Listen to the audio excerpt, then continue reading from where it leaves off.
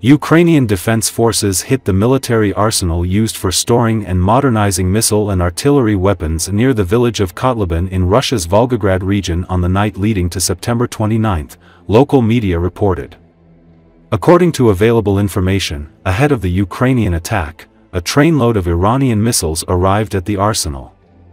The military facility was closely covered by electronic warfare and Russian air defense systems. However, Ukrainian units were able to complete the combat mission successfully, the General Staff of Ukrainian Armed Forces said in a statement published on Sunday. Fire and explosion occurred in the area. The operation to strike the arsenal was carried out by the Unmanned Systems Forces in cooperation with units of the Special Operations Forces of the Ukrainian Armed Forces, the main intelligence directorate of the Ministry of Defense and the Security Service of Ukraine.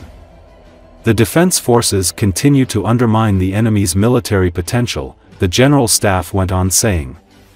It should be recalled that Ukrainian troops struck 2 more Russian military depots in Tver and Krasnodar regions on September 21. Over 2,000 tons of ammunition, including those from the North Korea, were destroyed during the attack on arsenal near Tykharetsk in Krasnodar.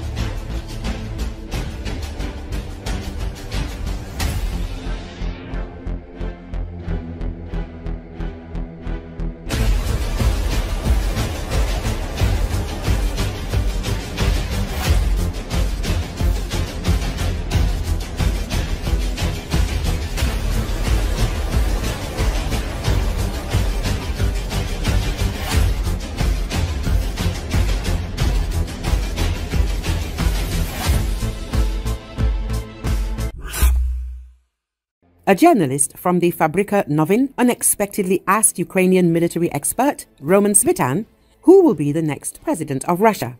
The military expert's answer was even more unexpected than the question itself, since he assured that there will never be another president in Russia since the country will soon fall apart.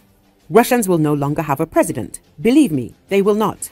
Under Putin, Russia will fall apart. That is, Putin has already protected himself from any elections and re-elections until 2030. He is protected from external interference, that is, no one will kill him, with a snuff box, and so on. A military expert expressed his opinion about the fate of the Russian Federation. Then, Roman Svitan added to the above, under Putin, Russia will fall apart, just as there was no president of the Soviet Union after Gorbachev. For the same reason, Russia will not have a president. This is the last president. The Russian Federation is the product of the Soviet Empire's collapse, just as the Soviet Union was the product of Imperial Russia's collapse. Looking at the long history of empires, it's not at all surprising that today's Russia has embarked on a project of re-imperialization, the attempt to create as much of its former empire as it can. Equally unsurprisingly, Russia's effort will fail. The vast majority of seemingly stable empires decay over time until all that is left is the imperial center. The Carnegie Center's Maxim Samorukov recently published an article in Foreign Affairs entitled Putin's Brittle Regime. Like the Soviet one that preceded it, his system is always on the brink of collapse. The argument is driven by a straightforward historical analogy.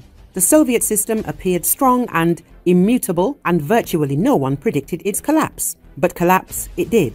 Likewise, the Putin system appears strong and resilient, and few people can imagine its collapse. But collapse it will. Following Vladimir Putin's invasion of Ukraine in February 2022, and the calamitous early missteps of the Russian army, many Western experts crowed over the possibility of Russia disintegrating.